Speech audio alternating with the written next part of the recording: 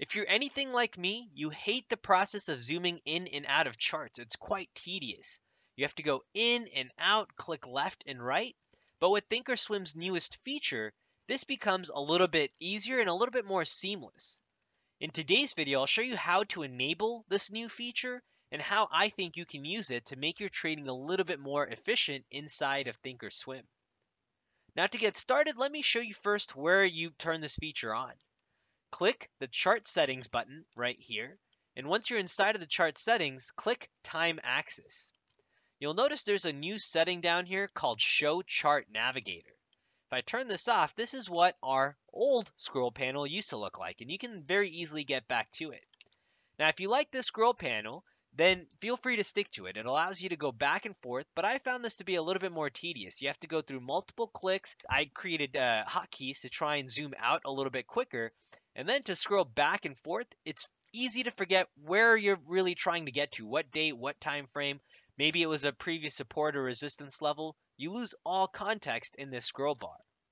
Now, ThinkOrSwim released this new feature, which again you can enable through time axis and then click show chart navigator, which now actually plots price very seamlessly. It's a clean, quick price chart here. It's nothing detailed, no candlesticks, but you get to see this chart directly inside of the scroll bar. Now, say you're scrolling into or zooming in rather to a specific section.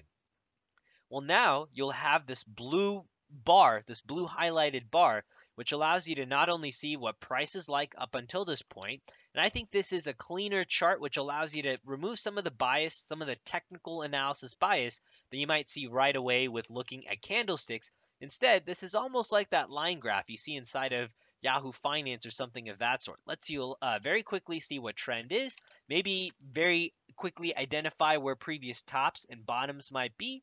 And that's the sole purpose of this, to make it easy to zoom back and forth. It's, I think, a little bit cleaner. It's smoother than the toggle bar.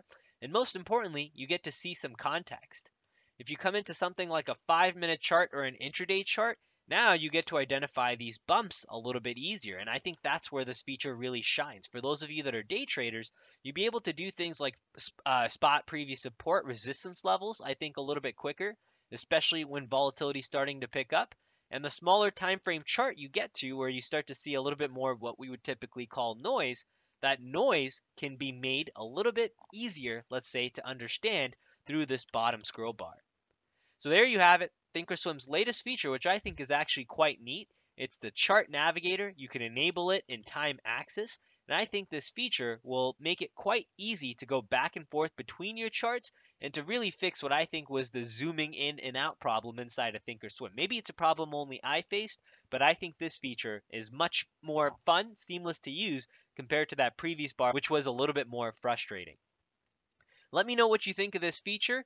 I hope ThinkOrSwim continues to keep iterating on this feature, or maybe we can do things like customize this bar and eventually add things like indicators, custom studies to this, just like we can inside of our dashboard scripts and on our indicators.